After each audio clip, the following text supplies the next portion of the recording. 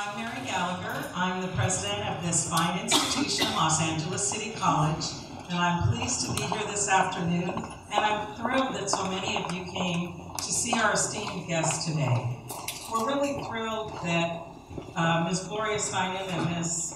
Samantha Ramirez-Herrera are here today to participate in a conversation on DACA. So it's going to be fairly relaxed. We'll just talk a little bit about what this whole program means and the impact that it has on our community. Let me tell you a little bit about Ms. Gloria Steinem. She's a writer, lecturer, editor, feminist, activist, and leading media spokeswoman on issues of equality. In 1972, she co-founded Ms. Magazine and remained one of its editors for 15 years. Previously, she helped to found New York Magazine, where she was a political columnist and wrote feature articles. Ms. Steinem's books include the bestsellers Revolution from Within, a book of self-esteem, Outrageous Acts and Everyday Rebellions, Moving Beyond Words, and Marilyn Norma Jean on the life of Marilyn Monroe. Now let me tell you a little bit about Samantha Ramirez-Herrera. She is the CEO and founder of OffTheRecord.com, a creative content agency and digital magazine run by people of color with a focus on uplifting marginalized voices. She is also the founder of Kick-Ass Girl Powwow, a digital platform that celebrates and highlights girls and women who live out loud. Moreover, Ramirez-Herrera is an expert in multicultural communication for Latin and Hispanic audiences, and recently launched a Hispanic-inspired version of Off the Record called Mass OTR, which celebrates Hispanic creatives and communities, but also focuses on relevant social issues.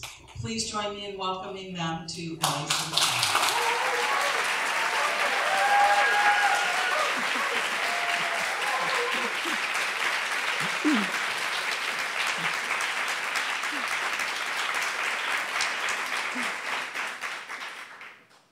Thank you guys so much. Thank you for having us here, and thank you so much for having this conversation. This conversation is so important right now, and I'm really grateful for Gloria to be here and to be an ally, because she's done so much amazing work, and I'm just very grateful that you're here, Gloria. Well, and I should say that we work together long distance. Samantha makes great films for the Ms. Foundation for Women, so I know what a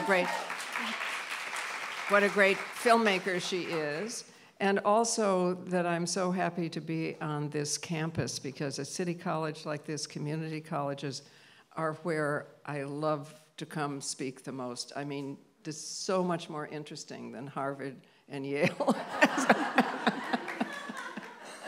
I mean, you look like, we kind of look more or less like the country, right?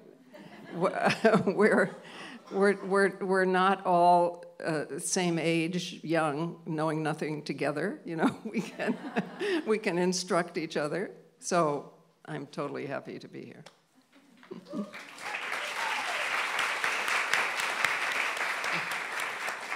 So I don't know if you guys know, but I'm a dreamer.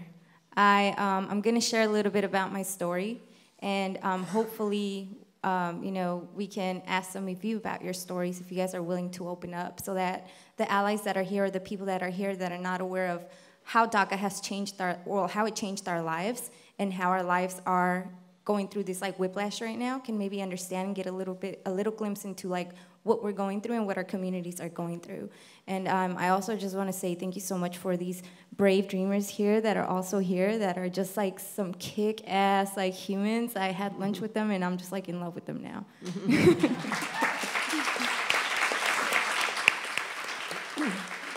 So I came to America when I was 6 years old with my family from Mexico City. And coming to America was a different experience. My parents, like all of our parents that of immigrants, of dreamers, all of our parents knew that, they wanted to give us a better life. They wanted us to be those children of promise that would, make their sacrifice worth it. So coming here to America, I grew up and I didn't realize that I wasn't necessarily American. Like, I mean, I knew my heritage, I knew my culture, I knew that there was something off, but it's the whole like concept of being undocumented didn't really hit me until high school, when I realized that I was undocumented. And I'm one of the older dreamers, so, like, I'm one of the older dreamers, so when I was in high school and coming out of high school, there was no DACA in place. And during that time, it was really heartbreaking. I was working at a Pizza Hut with a fake ID. Like, I was 14, I had a fake ID not to go out to clubs, but to work. I was, I was like terrified at the thought of, hey, I'm about to leave college, and I'm about to leave high school, and I'm not going to be able to go to college. I'm not going to be able to go to college because my parents don't have money to send me to college, and there's no financial aid for people like me, and there's no scholarships for people like me. So that was the time that was very devastating. I have 2 sisters who were also going through that same depression, and they actually attempted to commit suicide because of the stress of being undocumented in this country. I took the initiative to say, I'm going to, I know that this is hard, and I would keep journals where I would write, I'm going to come out of this. I know that I'm made for a purpose. And during that time, I felt like I was not seen. Like I had to live in the shadows, like I was invisible, like many of us have felt. And I knew that it was my job to be a leader for my family. And I decided that I would learn as much as I could after I wasn't working, after I worked my labor jobs. I would, teach myself how to make videos on YouTube, read everything that I found, articles about media, like just reading all the time and just telling stories and imagining in my mind all the time all the things that I wanted to be. When DACA came into place, it was a life-changing, transformational time. When DACA came into place, it gave so many of us the ability to actually go get a driver's license. You don't understand what it means to have a driver's license when you have been undocumented your whole life. When you can go out with your friends and get a drink without having to pull up some kind of foreign ID or a foreign passport and them asking you, like, what is that? Like, why do you have that? It's the little things that changed. Being able to get a driver's license and drive and not have to look in your rearview mirror and see and be afraid if the police is behind you. Being able to have a social security number where now instead of having to find a living place through Craigslist that, may not be the best place to live, now you can actually get a home in your name. Being able to actually apply for the jobs that you want. I personally took the entrepreneur route because I was already older and I didn't think that I wanted to go to college. And I've been blessed to actually partnered with an advertising agency who believed in my dream and have been great partners and have helped me become a better entrepreneur. So for me right now, it's important to actually stress the fact that our communities, our dreamers are under attack. And they are under extreme stress. They are going through so much right now. And I was telling them earlier during lunch, I was like, I am so fucking proud of us. Because we get up every morning and we show up to our jobs. And we show up to our schools. And I show up to my office where I pay staff. I'm a job creator. And I show up to be a mother. And I show up to be a daughter. And I show up to speak for us. And I'm so proud of these streamers. Just got back from Washington, D.C. They were out there fighting the good fight, speaking up. We are living in extreme danger right now. For us to share our stories is dangerous. For us to show our faces is dangerous. But we are here because we believe in the dreams that our parents had for us. And we believe that if we continue pushing forward, we will win. And if it's not us, it's our next generation. Mm-hmm. It's my son.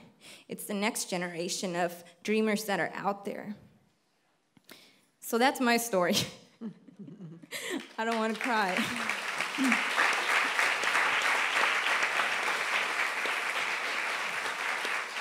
Well, Samantha's story and the story of the 3 dreamers, here is why we're here. That is the whole point, right? And I wonder if there are any other dreamers in the audience or people who are in classes with dreamers, because it is these personal stories that tell us the truth about the idiocy of opposing this piece of legislation. But I would also just like to remind us that it is very new in human history that we have had borders. I mean, the globe was covered with migratory paths like lace for most of human history. It is very new that we have had passports, that we have, if we just think about our own families and where our families came from. I mean, my great-grandfather arrived lashed to the mast of a ship on the coast of New Jersey. And, there was no legal barrier. It was anybody who could get here, even after there were borders. Now, we have gone through, in the short history of this young nation, we have gone through enormous periods of racism when it comes to immigration. I mean, even in my life, working, say, with Cesar Chavez and the migrant workers here, there were a whole group of Filipino migrant workers who had come here, been brought here only as migrant workers, were unable to bring their wives or families with them, had to have an old people's home, which Cesar Chavez, managed for them, because they were not allowed to have families. Think about the Asian, especially Japanese and Chinese workers who built the railway, the transcontinental railway, and built it with their hands and were not allowed to ride it back because of the racism. It's an opportunity to think about the newness of any boundaries, about the racist ways in which, and ethnically biased ways, and gender-biased ways too, because men were imported as workers, not allowed to, women were not allowed to come, so that's how the Filipino men ended up isolated. It's an opportunity to think about the idiocy of borders in the first place, and the profoundly racist and self-defeating ways that they have been used in the past, and finally get at least one thing right, all right? The dreamers are the people who are the best American citizens. They have a an infinitesimal rate of arrest, like for traffic. I mean, they're so much more law-abiding than the rest of us. You have no idea. And they are so much better educated than the average American. These are the people who epitomize the best that's in this country. So I think we need to figure out what we can address. Each of us has a different political representative, and what the position of that man or woman is, and how we can pressure that person. And those are all the electoral ways, all the lobbying ways, all the ways you can talk to your neighbors and generate pressure. I mean, we're in a time of maximum citizen activism, don't you think? I've never seen anything like it, and we need to direct all of our energies toward getting the dreamers secure, absolutely secure. We need to think what we will do if the guy in the White House who does not deserve to be an American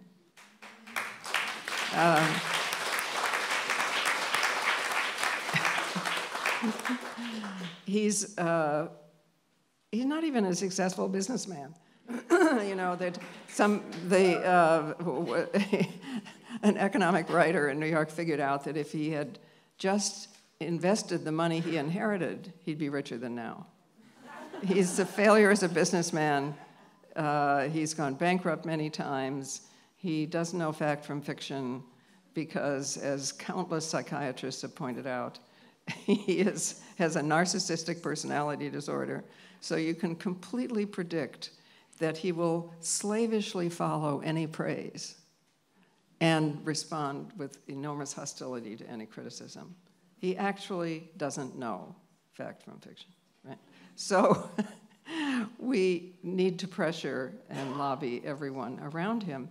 And I think we also can consider what we might do in the extremely, I think, unlikely circumstance that this doesn't work. I mean, me personally, you know, I have room in my apartment in New York.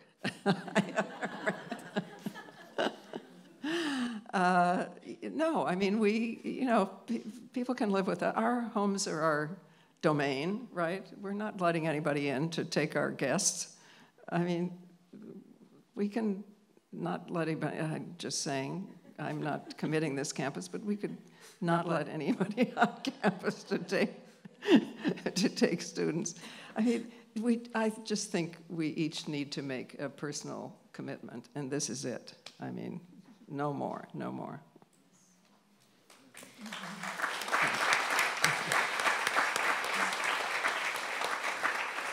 I think one important thing to mention while we're here is, since we're at college, is I've been receiving a lot of emails recently from Odessa, Texas, which is a very conservative place in Texas, where someone from the Hispanic Chamber of Commerce told me that the students in the high schools are really afraid right now and their grades are dropping because many of them are afraid that their parents are going to be deported, that they are going to be deported, or that they may not have the opportunity to actually go to college, or they're thinking that maybe they shouldn't enroll in college. So we're seeing that more and more around the country with young people who feel that their dreams are at stake right now. And I know that maybe here at the college, I don't know if there's any other dreamers. I like to call us doers because honestly, like, we're not dreaming. We're out here doing stuff. Like, we are getting shit done. So, and I actually, like, apologize for calling you guys dreamers because I'm so tired of people like that dreamer. Like, they have names. Manuel, Cynthia, Melody. I'm sorry. We just met at lunch, y'all. Carolina. Like, you know, we have names. I'm Sam. Like, we're not dreamers. We're out here doing things. And we need to continue inspiring the, you know, like, I don't know if you guys have friends that are doers, dreamers, you know. Check in on them right now during these times. Inspire them to continue showing up to school. Inspire them to continue showing up to life. Inspire them to continue hoping and pushing. Because even if they take something away from us, they can't take away our learning, our skills, our motivation. We can't allow that to happen. We have to keep pushing forward and we will continue blooming. So, you know, I don't know what the exact number of dreamers that you guys have enrolled here in this college is, but, you know, checking in on them. And if you are in the audience and you've been thinking, like, maybe I shouldn't go to school, I don't know if I should, like, keep going, because we are all out here fighting. We are hoping that legislation gets passed soon, but we have to keep showing up to life. We have to keep holding our heads up high, and we have to continue inspiring our fellow brothers and sisters, not just like from DACA, you know, other immigrants are going through it too, TPS. You know, Salvadorans are so much more than MS-13. I just have to say that here today. They are so much more than that. So make sure that, you know, we are checking in on them and that we're telling them to keep showing up. My message is that we keep showing up.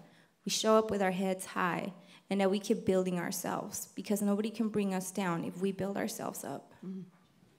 And I have to say that for all discriminated against minorities over time, or any discriminated against group, education has always been the single most important and portable thing, right? Nobody can take your knowledge away from you, right? So we have to get that message across. I don't know if anybody has any questions, or if you guys want to say anything that you feel is important to be said right now. Oh, our Haitian community has also been under attack by our president. You know, he said their country basically was a shithole, and I don't think he's ever been there or knows anything about it. I was wondering, do you partner with other immigrant groups in your activism? Yes, definitely. We're always out there with different groups. Immigrant Fight is for every immigrant. That was my question. Thank you. Or answers. We can use answers, too.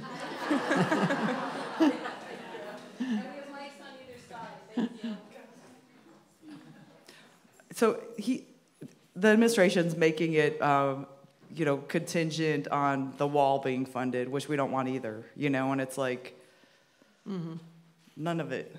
So I don't know, maybe just the he comments. thinks he can build a wall across. I know. Across the Grand Canyon. Excuse me. Don't work. They don't work.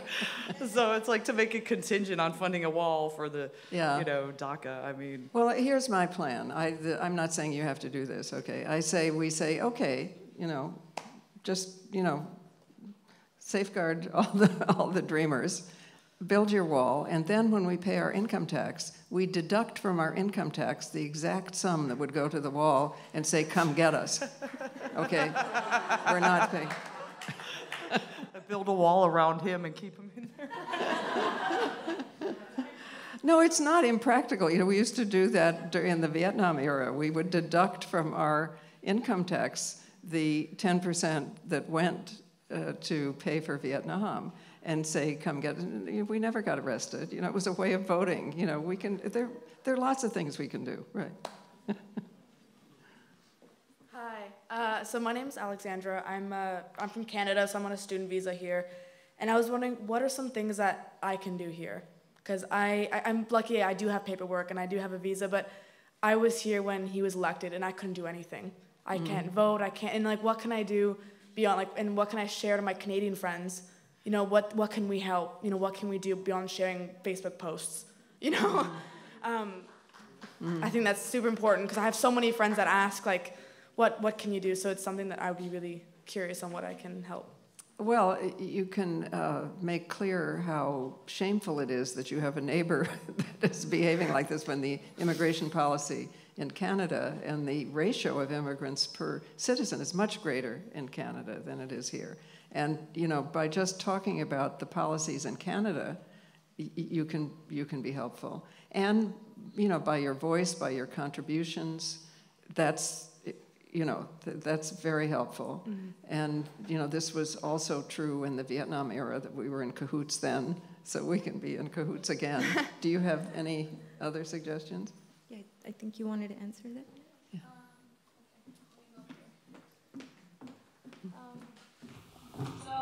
Hi everyone, my name is Melody, and I'm an organizer here. I'm an undocumented immigrant. I've had DACA since 2015, and I lead the largest network of undocumented students, workers, and allies in California, and it's called the California Dream Network. So we've been fighting for equality since 2003. So I know you're in a special place, right, because you can't vote, right, necessarily do that. However, this year is election year. So all our attention needs to be pivoted to the different seats that are here in California. So in California, there are 7 vulnerable seats. They're Republican districts, but they actually went to Hillary Clinton during the presidential election. So they're very vulnerable, and so we're focused on them. And just right here in Bakersfield, we have Representative Kevin McCarthy, who is the House Majority Leader, who has a lot of power to tell Paul Ryan what to do and what to bring up to a vote. And so you can definitely get in touch with us. We've been leading the fight at the time to defend DACA. We had a statewide caravan where we knocked on these different Republican offices. None of them opened the doors to us. And well, it's actually, a reality of our lives, right? We've been knocking on their doors for years, and they have never opened their doors to us. And so for us to make legislative change, we need people like you, like yourself, who can stand up for us. So you'll be considered an ally, so I know you have limitations because you can't really speak to the undocumented experience, but you have so much power that you can bring to the table, and we really need everyone's support. This is not a brown issue, this is, so many different communities have DACA. The second largest group to have DACA is from South Korea. The third largest group is from the Philippines. A lot of organizations also are taking up the fight on TPS. I know there are 10 countries who have TPS. We've heard of all the Haiti, Nicaragua, Honduras, El Salvador who are being affected. We can definitely connect you with other organizations that are specifically focused on TPS. So it really definitely is just about you bringing yourself out at this moment where there's an election happening and speaking up for the voices of us. Because I'm honestly really tired of having to explain my humanity, constantly having to explain that I'm a human being. And I think if everyone really just, this is not just an event, right? Like this isn't just a one-time thing and I feel good by showing up. It actually needs to be a constant fight. I've been showing up since this administration took place, almost 380 days now. And so it's not just a one-time thing, and we still have 3 years in front of us. So, I think it's just about us making the commitment to focus on civic engagement and to also really say, I'm gonna say something, I'm gonna liberate someone else because I have freedom myself. Thank you.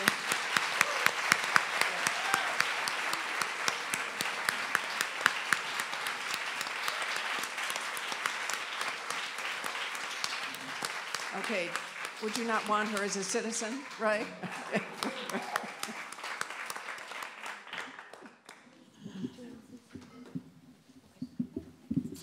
Hi everyone, welcome to LACC. My name is Carolina, I'm a counselor here at City, former dreamer, so I'm very, very proud of our school for doing this and putting on this event. And for all of you showing up, I see some of my students in the audience, it's really exciting that you're here and that your school is showing this commitment. I also want to echo Samantha's message about students, especially if you're here at LACC, continue showing up to school. I remember, this was probably like 10 years ago, I want to say, when I was undocumented. And just like she shared, I'm a little bit of an older undocumented student, right?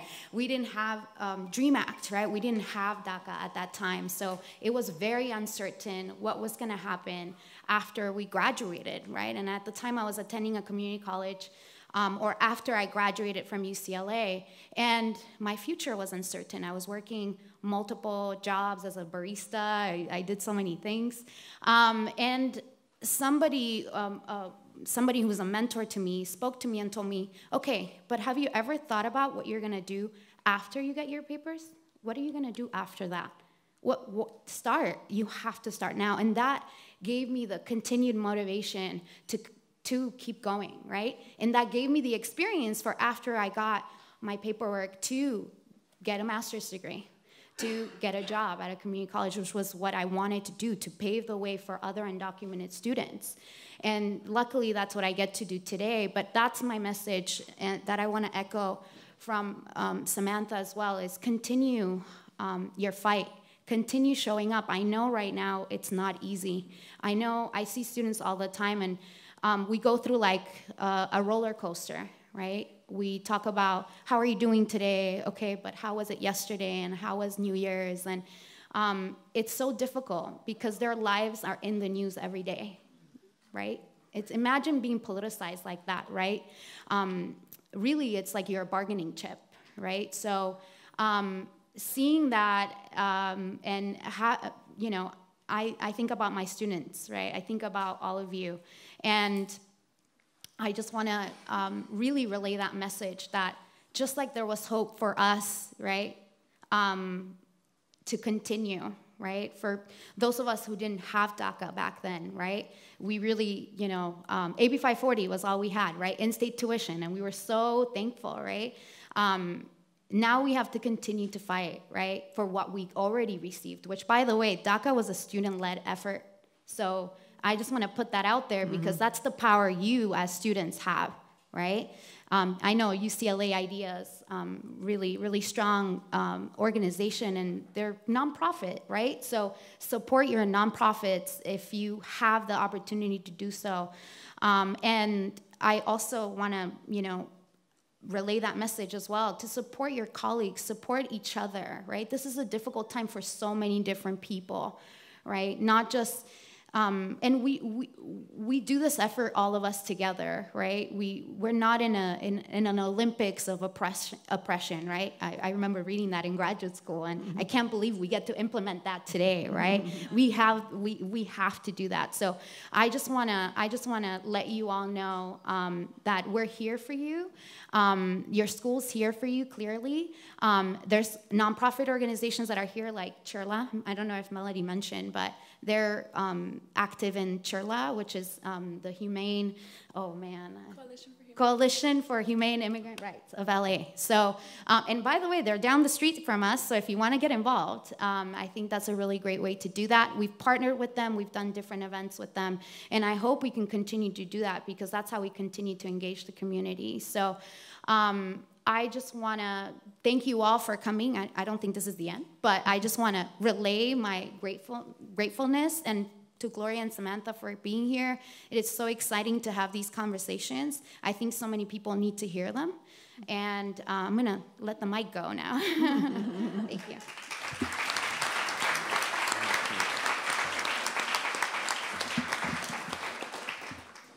Good afternoon, everyone. My name is Manuel Jimenez. I am a 20-year-old DACA recipient. I came here on behalf of Chirla, and I myself have been a DACA recipient since 2012. So what I'd like to say is, and focus on what Melody had mentioned earlier, is civic engagement. That's something that's really important, and it's something that we should, again, really focus on because, again, this year it's 2018. Election year, we should focus and educate our faculty and staff, our allies, which are U.S. citizens, to pretty much vote, go out there and vote. I can't emphasize that enough. Voting is going to change things with this, like what's occurring with this nation. The administration that's in control right now is a very toxic administration. And what this year, the outcome of this year is only going to be determined by our commitment, our effort, and our dedication to changing the foundation that this nation is currently under control of. And well, on top of that, I'd just like to thank everyone who's here and thank Gloria, again, Samantha, Carolina, and Melody for having having me speak to you all. And that's pretty much it. And thank you.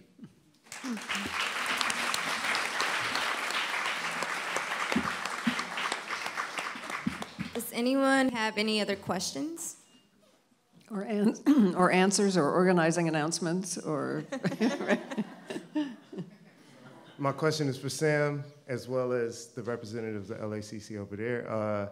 As far as, I guess, becoming what you all became today, you know, what was it that helped y'all maintain that persistence, that helped y'all overcome the doubt, the fear? You know, that's the question.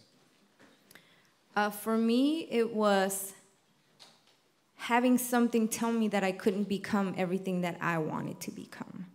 Having that opposition to me was like, it was a challenge, but I was like, try me, you know? It was just something deep inside of me that was burning, saying, I want to become the best me, and I'm not gonna let anything stop me.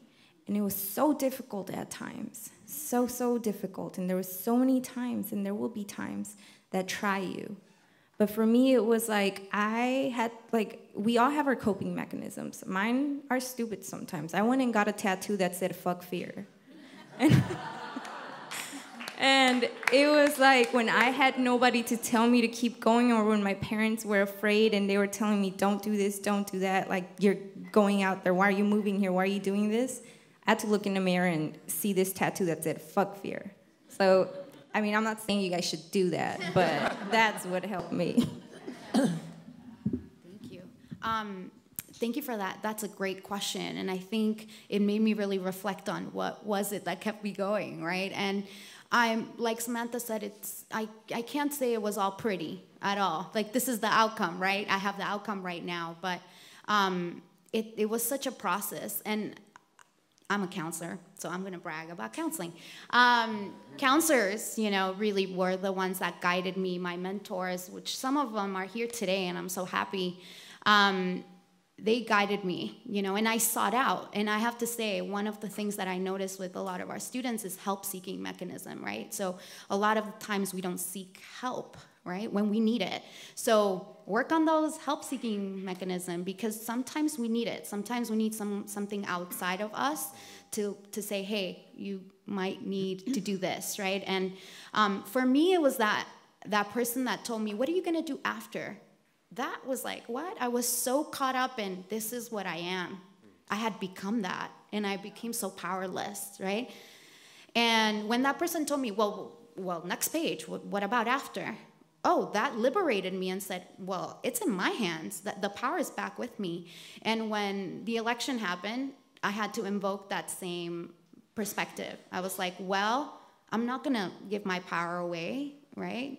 I've been working with undocumented students for years, and now suddenly they're targeted, right? So we're not gonna give our power away. So I've talked to a lot of students and said, well, we have momentum, right?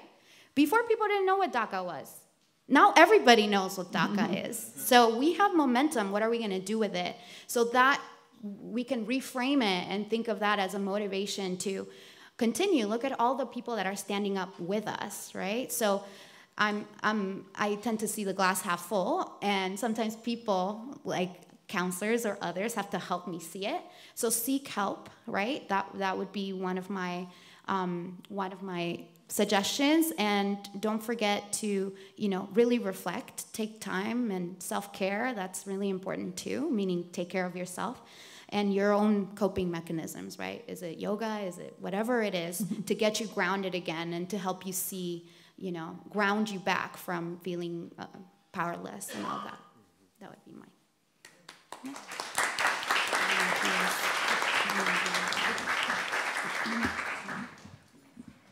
Thank you for being here. I actually am a graduate student at USC, and I just really love that you're both here, and like we have people that can speak on behalf of what's going on. I'm actually a counselor in training, and I work with students, like middle school students and high school students that you mentioned, that are dropping out and are in fear of like what's gonna happen to their parents who are undocumented. And we brought that up in class one day, and we were stuck. And we try to look up things like, how can we talk about it? Because as adults in school or at work, I think we can use like self-help, like we know how to take care of ourselves, but with younger kids, I guess my question is, how can we like reinstitute that sense of hope for them? Or, you know, I guess it's a big loaded question, but yeah, I'd like to know any tips or how we can help them, you know, I guess live their lives, not live always in fear of what's gonna happen to their parents. Do you want to answer that? Sure. One thing that I learned actually in graduate school is that your body can only take so much anxiety. So at one point, it cannot stand, like your body, at one point, it's gonna not withstand it. So that's what I would tell myself in those moments of when I'm like in, you know, maybe in a little bit of a crisis. And I think, yeah, how are younger students dealing with that? That's a really, really good question. I mostly work with college students. But relaying that hope, I think it goes a little bit to what I was speaking to just now is, and when I speak with my students, I'm very real. So I tell them, look, not every day you're gonna feel hopeful. So it's okay that sometimes you're not gonna feel super hopeful, you know? But the bottom line is, do you have some support? You know, do you have one or two people that you go to? Is it your parents? Is it your teacher? Is it, who do you go to in those moments when you really feel like you can't do it on your own? I think this probably goes to say that we need to teach students better self-care strategies. That's something I've learned. Being undocumented, I think you juggle so much. You do like 3 jobs, and it's normal. Everybody just does it, I feel like, right? And then you become really good at doing it, and then you're like, oh, I'm in survivor mode like the whole time, and I don't understand what my limitations are. So I think teaching that and maybe implementing that in the classroom, like in the pedagogy of how we teach, of taking a minute, learning to take a deep breath. You know, those are important things. And yes, I think that sometimes that's a privilege to be able to do that because not everybody can afford that. But it is something that as educators, you know, as someone who's a counselor in training, is maybe in our counseling courses we can learn to teach. Okay. You know, I don't know. Hopefully that's enough. Yeah. Go for it. Thank you. So I just graduated from USC also as a graduate student, so that's pretty cool. I just graduated last year. So going off of that and going through my experience and what helped me and going off what Carolina was saying, we actually offer workshops on, you know, like the next step after self-care on know your rights. So how are they able to, whatever age you're at, how are you able to defend your communities? And how do you prepare for this divisive administration and for a possible deportation or for possible rape? So we actually created so many workshops that we've been using actually since 2001 when the DREAM Act was first. So again, another thing I want to reiterate is that the DREAM Act, so for those of you who don't know, the DREAM Act right now is a legislation that would replace DACA. So another thing that we have to say is that DACA is dead, right? I know that there was a San Francisco injunction a few weeks ago that said that some folks are able to still renew and file for the DACA, which, by the way, a lot of organizations are covering full costs, the $495 fee and the lawyer fees. So our organization is covering the full cost. We've done almost 800 DACA renewals. Well, since, yeah. Just since September. So we've actually done 10,000 since 2012. So, yeah. So I think also letting them know that there are resources out there. So basically our workshops are based off that hard work. We would love to share the workshops with y'all or any other counselors out there or teachers that have a classroom.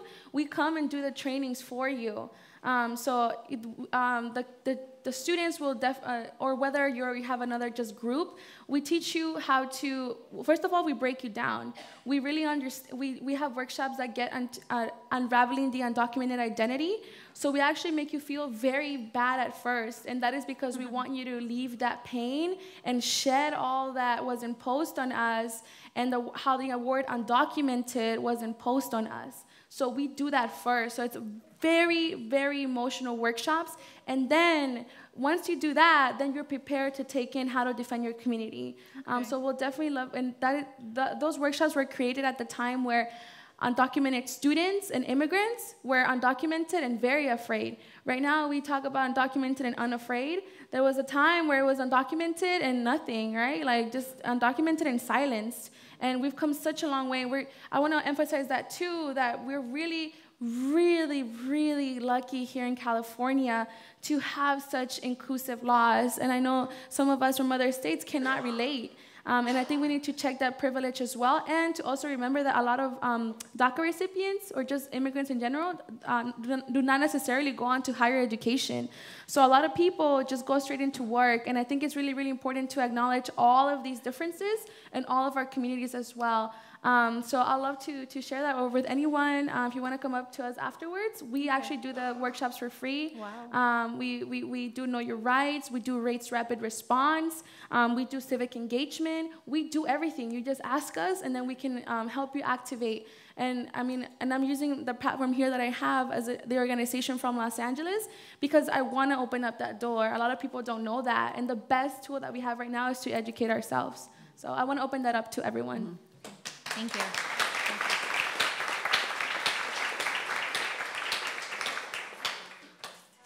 You were there for kind of the beginning of the women's revolution in the 70s, and how does that time compare to now with the movement for DACA and immigrant rights?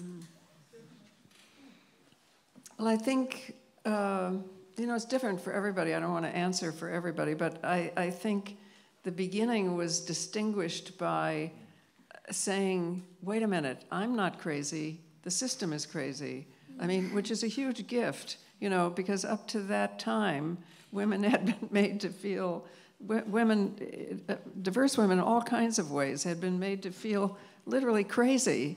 if we weren't content with a second-class status, a derived identity, if it was even wrong that we were outside the home working at all. I see heads nodding. You know, so it was in the beginning that kind of excitement and discovery. It was clearly a particular group or a big group, but still kind of who were making this discovery. So there were all kinds of suppositions, you know, that if you were a feminist, it meant you were a lesbian because you could not possibly be having a relationship with. How many people remember this? That's okay. Okay. You could not possibly, you know, have an equal. I mean. You know, there were just all kinds of myths which are gone. And now what's the big difference is that we are the majority. We're no longer this peculiar subset of people over here who were saying, you know, that, I mean, you know, for black women, for instance, who had been a huge part of the civil rights movement and weren't acknowledged with inside the civil rights movement, and still are not acknowledged properly inside the civil rights movement or the women's movement, even though black women especially have always been, as a way disproportionately feminist to white women. Look at the last election, you know. So, but I think the main difference now is that we are not this small group over here. We're no longer meeting in each other's living rooms. You know, we're here in an auditorium, right? It's now a majority movement and a majority change in consciousness. That's huge, right?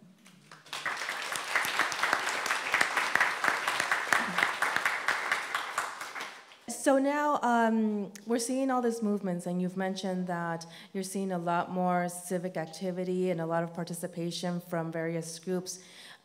How can we start merging some of these groups and to work together? So, for example, you had an incredible turnout for the Women's March. So how can we start really working together and having some of that support from, for example, people that participate in that Women's March, and likewise with other active groups? Well, the Women's March has continued, as you see online, and actually the marches this year were bigger than the marches last year. I mean, actually grew. And there is a whole local subset of marches. So there's the national, group that started, and then in every state. So it really is. If you can find it online, whether it's the identified with the march or with any of the issues you care about, it's really present. But I think it's up to us to look at the people around us every day and not think that it's something far away. And so the most effective movement is the movement which says, as in the immortal words of Flo Kennedy, do you remember Flo Kennedy? Florence Kennedy was, anyway, she used to say, I'm for anything that's off its ass, So it's when you get up in the morning and you don't say, what should I do? You're not looking for instructions for somebody else. You're saying, what am I going to do today? That's what can I do? Because you know uniquely things that I don't know, right? And you have people who trust you, and nothing replaces trust. Nothing on earth replaces trust. Who will listen to you about voting or about, the status of dreamers, or who are your neighbors and your friends, and it's looking to see every day. And back to the other question about the children and people who are students and so on. Traveling, I think the little kids have that, because little kids feel that there's something wrong with their parents, right? There's something wrong with their families. So if we have contact of any kind, if we can just say, your parents are good people, they're heroes, they're fighting for what America stands for. If we can somehow allow the kids to know that this is a point of pride, that there's nothing wrong with their families. On the contrary, there's something very right with their families.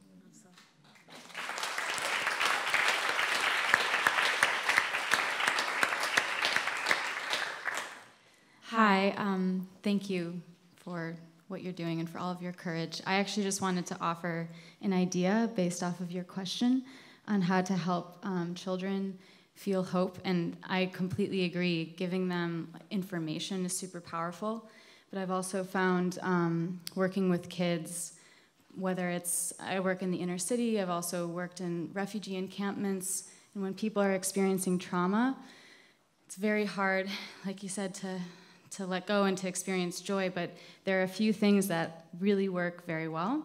One is music, one is dance, and the other is play, which arguably you could call the umbrella for all of that. And even when you don't have a lot of resources, you know, even just having like a drum circle, even if we're just going like this and creating a beat together and having people dance inside of it, it's so cathartic and it's so transformative, and it really helps people let go of the negative energy. And I've seen it help people come back alive. Same goes for dance. And then also, part of the power of that as well is that when you have kids, say in a classroom, some of them are dreamers, some of them aren't, we're different races. When we're experiencing play, when we're dancing together, when we're making music together, we are experiencing shared humanity together, which is so important. And I think that it's a vital piece of people standing up for each other, because we're able to see each other in this really natural, fundamental way. But I just wanted to bring that up as a method that I hope will work for you.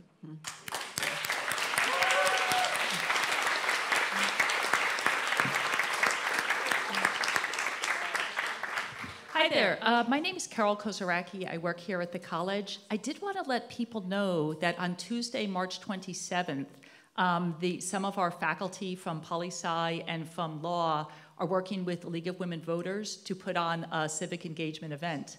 So this is going to be taking the entire structure of it is still being resolved, but what they're going to be doing is probably having a couple of speakers, and some of the issues might be things like homelessness, issues related to immigration and activism.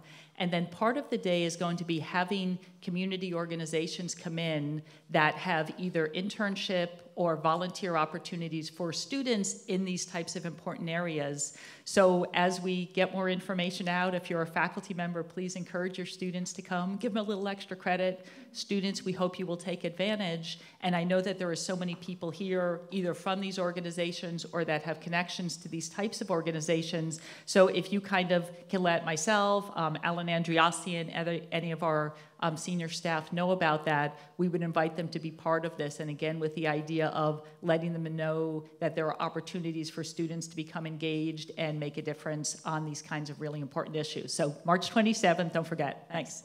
Thank you.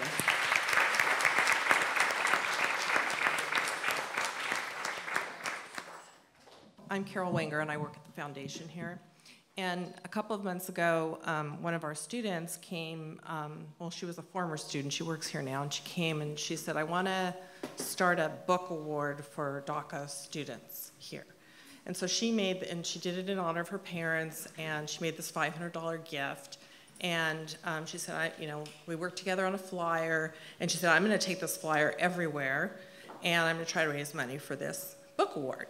And so I said, go to your church, go to your friends, go, and we talked about all these different places she could go. And she called me a couple weeks ago and she said, so how's my fund doing? And I said, well, we really only received $35 from a friend, and then we have your gift. Do you want us to allocate that money or award that money to a student, or do you want to keep building it up? And she said, well, give me a week and I'll keep trying to build it up. And so she called me again a week later and she said, well, I went to all the people I know don't have any money to donate to the book fund I set up, and they're miserable, they're unhappy, and they have all their challenges and whatnot. So what how does she go out and market her book award being part of DACA and going out into the community to try to raise money to bring this book award The book up? award means she's buying books? No, it means that for students who can't afford their books, they can apply for her book award and possibly get awarded money to purchase their books to study. Well, we can all contribute something in this room, right? To that, I'll contribute. But you have to tell us how, though. Oh, you just contact me. Okay, but you have to tell us how. So you call the foundation and you ask for Carol Wenger.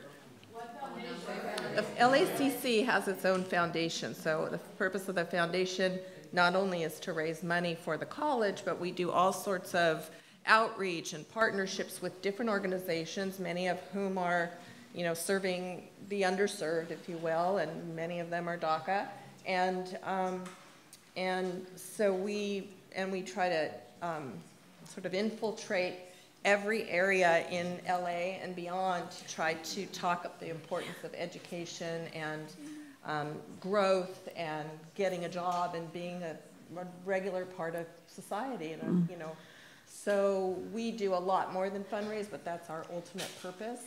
And so there's a foundation. It's on campus here, and it's in the Student Union building.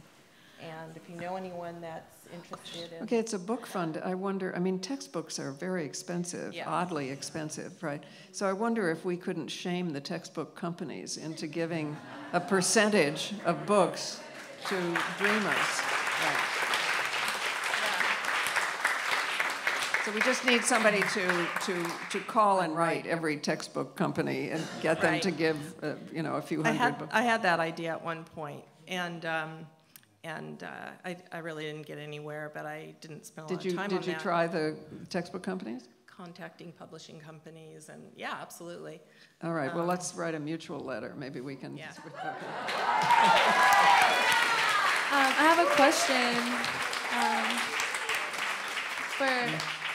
for you. Actually, a follow-up question to the book award question. I don't know. I didn't catch her name.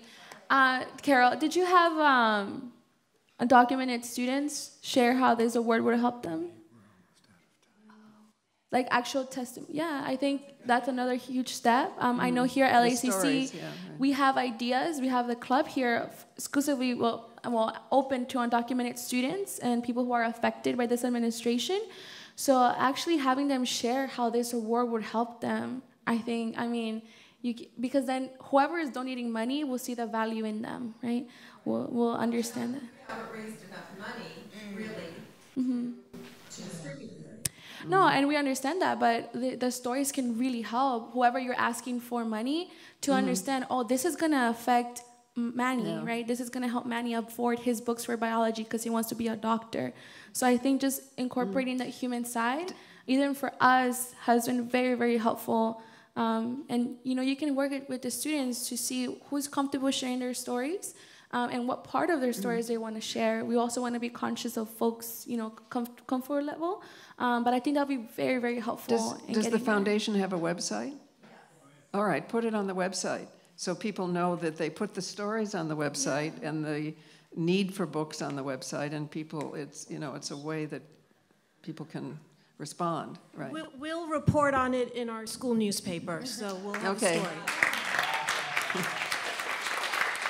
I think we've run out of time, everybody's saying here. All right, I just have one last instruction, which I can never resist, which is just, do you know each other?